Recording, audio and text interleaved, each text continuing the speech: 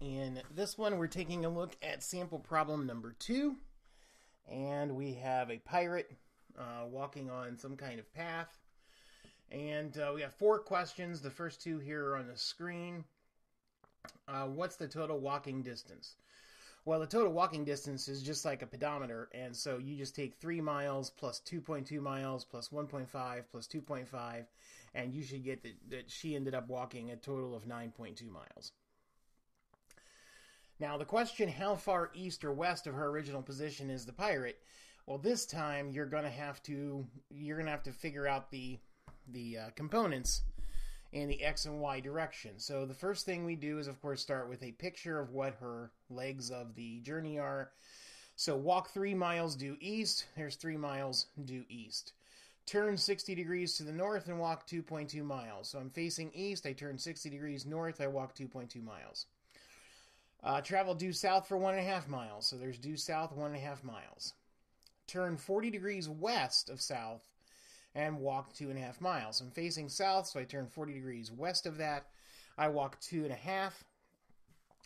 And once again, you should notice that my pictures aren't really to scale. My 3 is a lot bigger than 2.5. My 2.5 and my 1.5 appear to be the exact same size. So the picture isn't necessarily going to be correct, but it's close. The nice thing is the math won't lie at the end. So how far east or west? So this is where you start setting up a table. I've labeled vectors A, B, C, and D. And now I want to know, what is A in the x direction? Well, A in the x direction is simply just 3 miles. What's B in the x direction? Well, B in the x direction is, we're going back to that from problem 1. It's going to be the hypotenuse times, this time the x direction is our adjacent side, follow my mouse, and it's going to be 2.2 cosine 60, because the cosine of 60 is going to equal the adjacent side divided by hypotenuse. The adjacent side is bx. What's C in the x direction? Well, that's 0, because I'm not traveling in the x direction. It's straight down. And what's D in the x direction? Well, here I pulled a little sneaky on you. This time I've gave you the reference angle of 40 degrees, and this time the x direction is the opposite side. Like I said in problem 1, you got to watch. And so this time it's going to be the hypotenuse times the sine, because we're using the sine because the sine is the component we're interested in. It's the opposite side, x direction. So in this particular case, it's sine.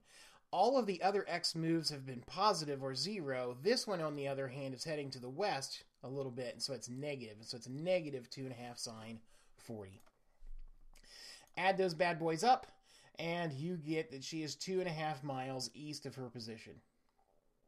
Do the same thing for the y directions now. So I've copied the picture, and again, we're going to take a look at A in the y, B in the y, C in the y, D in the y. And A in the y direction is 0 because she's not moving in the y direction. B in the y direction is the vertical component, so that's the opposite, so that's hypotenuse times the sine of theta. In the C direction, it's all straight down, so just negative 1.5. That's easy.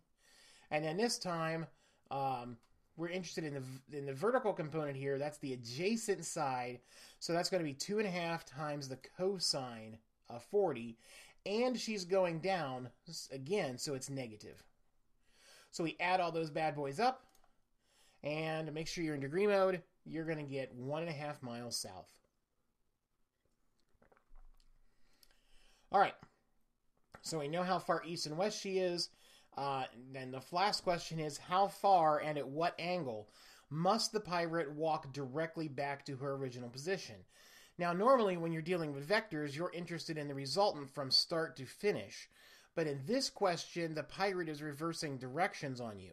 If I was interested in the resultant of these vectors, the pirate would be traveling in a southeast direction. But this time, we're interested in the fact, can she walk directly back? Well, this time she's going to be walking in a northwest direction. My Rx and Ry were 2.5 from the previous solution in part B, and negative 1.5 here. The numbers mean something, but the signs don't necessarily. If I put the components in, the legs of my triangle are still 2.5 and 1.5, and here's where you can start thinking of it as a triangle. The negatives don't matter. It's just a triangle. You can't have a negative side on a triangle. So we can just apply the 2.5 and the 1.5 here. She's starting down here in the lower left where my mouse is, and she's walking directly back to her I assume, ship location.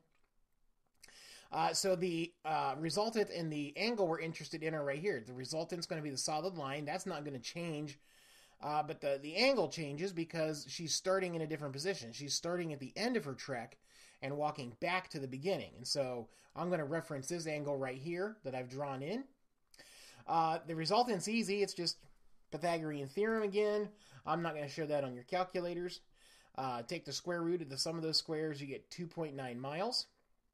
If I want to solve for theta, we go back to this idea of tangent. And if I bring my calculator in here and I do 1.5 divided by 2.5, I'm going to hit enter there. And now I'm going to take the arctangent of that bad boy. And I should get 31 degrees. 30.96, etc. That's close enough to 31 degrees for us. So the angle's 31 degrees. So I know the basics of my answer here. My resultant is 2.9 miles. My angle is 31 degrees. And the last thing I have to do is put a reference in. And she is traveling north of west. And so that's how she has to walk back to her ship. Now, had I solved it, the resultant, it would have been still 2.9 miles. She would have started here. The angle still would have been 31 degrees, but it would have been south of east this time because that would have been the resultant of that. But I didn't ask that. I asked how far and at what angle must she walk back to her original position. So the direction of the arrow is flipped 180 degrees. All right, I hope that helps.